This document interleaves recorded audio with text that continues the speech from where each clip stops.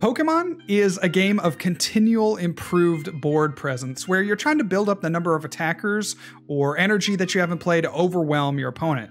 And it's not that often that a game can be won by a player who did absolutely nothing for multiple turns and just flick on the switch and win the game. But that's exactly what happened. This is the Pokemon TCG equivalent of hitting a grand slam in the bottom of the ninth with 2 outs to win the game. If you love comebacks, if you love epic turns, then this is the match for you. Let's take a look.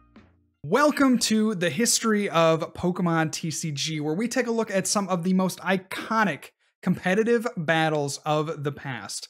I'm JW, Flex Daddy, and we're going to look at a match today that might just blow your mind. We have a player who went from absolutely nothing to absolutely everything at one of the biggest moments. Let's break it down. Now, if you've been watching the Pokemon trading card game for any number of years, either playing it competitively or watching streams, you'll know these players' names. Azul, Garcia, Griego is maybe one of the most accomplished American players, having won 6 regionals and performing on nearly every stage of competitive Pokemon. At the same time, Schemanske is a player who has also been around a long time, performing at the regionals, worlds, international levels, but just has come up short in every regional that he's played, failing to win a single one. Still has a lot of great accolades. Hey, even won the Players Cup 4 this last weekend, but hasn't quite won a regional championship. The year is 2019. The tournament is the Greensboro, North Carolina Regional Championships. Again, Alex is looking for his first win, very, very motivated to play well on this big stage. Azul, been here before, but in a bit of a hole. Azul playing the Blastoise deck in the expanded format, so using Archies to draw up to 5 cards, get a Blastoise out, and start attaching a bunch of energy to various Pokemon in play. Alex, on the other hand, is playing a sort of attacking Zoroark deck, featuring Garbodor, which shuts down abilities. There's a lot of counterplay between that Garbodor and opponent's Pokemon, right? Because abilities such as Shaman EX, Execute, Blastoise are all very important for Azul, and shutting them down with the Garbodor's Garbotoxin ability is going to be crucial for Alex to win the game. Now we're going to pick up the action here in game 3. Each player has won a game, and I just want to point out here the position that Azul is in. He's got an Eevee Snorlax on the board, and it's cheered a couple of times, attaching some energy to benched Pokemon, and it's already been swung into once. You can see the board position on Alex's side. He's got Zoroark in the active. That's hitting for, you know, 100, 120 per turn, 140 per turn, somewhere in that number. So two-shotting a lot of Azul's Pokemon. And he also has a number of benched Pokemon set up as well. Zoroark, Zorua, Sudowoodo, the Ditto Prism Star, which can evolve into any stage 1, and that Garbodor. Now, notably, that Garbodor with the Garbotoxin doesn't have a tool, but it will very soon. So abilities are still available to Azul, but they will go offline in just a second. Alex has just taken 3 prizes onto that Eevee Snorlax from knocking it out, and Azul, again, is almost dead to rights here. Doesn't really have much going on, has to attach, has to play a Tate and Liza. That is the supporter card being played. Tate and Liza allows you to shuffle your hand into your deck and draw 5 cards. So again, let's paint the picture. Alex has 3 prizes taken already. Azul has not taken a prize at all.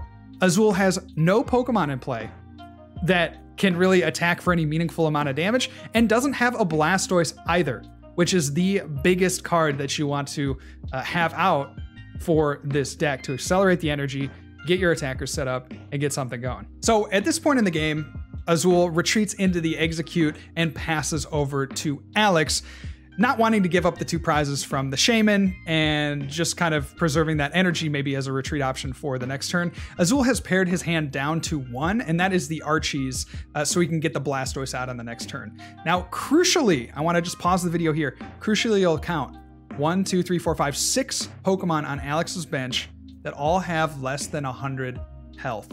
That is going to be very crucial coming up, because Magikarp and Wailord is the one way that Azul can get back into this game. Magikarp and Wailord has the GX attack that allows you to spread 100 damage onto all of your opponent's Pokemon.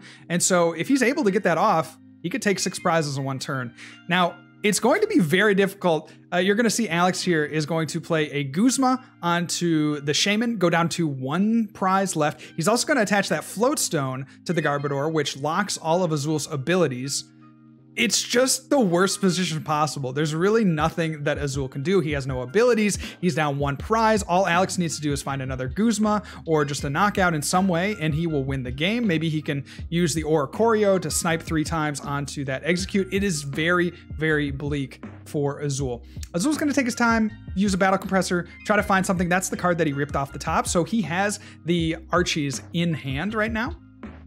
The Archie's Ace in the Hole is in his hand, the only card, so we can go ahead and play that down, get the Blastoise out, and start to do something. But again, Alex is just a retreat and an energy attachment. He can probably go in with that Oricorio, snipe the Execute, and call it a day, pack it up, go on to top 4, and hopefully win his first regionals. So Azul discarded 3 energy cards off of the Battle Compressor, cards that he's going to want to draw into later, but doesn't necessarily need in the deck right now, as he's going to need to draw into things like Field Blower, Ultra Ball to get the thing rolling, to get the game rolling. He does get the Archies out. The Blastoise comes onto the bench, and now he has to search for a way to figure out how to get this energy attached. So we'll see it here. He's looking through his deck. There's an Order Pad. This is the most crucial flip of all time. He does get Hez, and that's going to allow him to go for the Field Blower to get rid of that tool on the Garbodor. So Field Blower in hand. It's going to go ahead and Field Blow away that tool. Crucially, Azul doesn't Field Blow away the Stadium. Now that would have forced Alex to discard 1 Pokemon. And just again, notice if he would have discarded that 1 Pokemon, there would have only been 5 Pokemon on the bench with less than 100 health. So he wouldn't have been able to win with the Magikarp and Wailord. Just very important to know, very subtle, but you may wonder why he didn't get rid of that Stadium. That is the reason. So continuing on with the turn, Execute is coming to hand, and it's also important to note for Azul that he only has 1 bench slot available. That Sudowoodo now goes back online. And so Azul can only play 1 Shaman. Azul can only play 1, more support Pokemon down to try to draw cards. We see another Battle Compressor here from Azul looking for cards, trying to figure out what he can draw into, what he has to play, the resources that he has left. He's going to discard a few cards that he just doesn't need any more of that Stadium. He's not going to need the Volcanion Prism Star. He's not going to need, and so he's going to get rid of a few things here. So here comes the crucial draw. We see a Shaman for 6 cards set up with a blank hand, is going to get 6 cards here, and he's going to look for energy, as much energy as he possibly can to flood the bench. We see a Trainer's Mail coming up with that superior energy retrieval. He's got superior energy retrieval, the computer search, plenty of Execute to get this whole thing pulled off.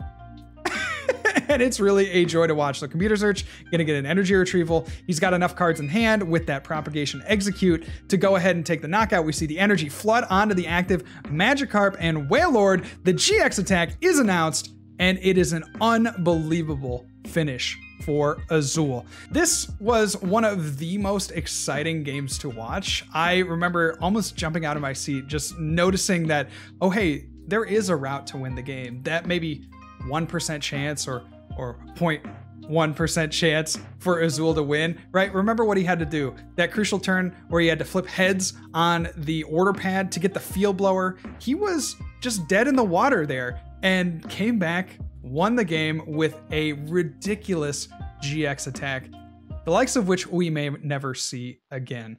I want to leave you with arguably one of the best and certainly one of the most hype calls in Pokemon TCG history. Let's take a listen to Kirk and Jeffrey as they call this final turn. There's a superior one. Wait, does he have the other one in hand? Does he have the other one in hand? Got his email. There's an Order Pad. There's a computer search. Let's go! Let's go! He freaking did it! Oh! He freaking did it! Towering Splash! GX taking the bench, clearing the bullpen. He took them all out. Oh my! He took them all out. Oh my God! Alex just falling victim to this. See, on PTCGO, this is where you see the game over sign, but Alex has to accept this. This is STL. I'm sorry, kid. You got blown out of the water. Azul, good game. Coming through. Flip the GG. Towering splash for the game. What? That's six prizes. Bro, give me that. What? Do you have another iconic Pokemon TCG match that you want me to feature? Let me know down in the comments below. And if you enjoyed this video, please make sure to like and subscribe. Until next time, remember, good luck, and also have fun.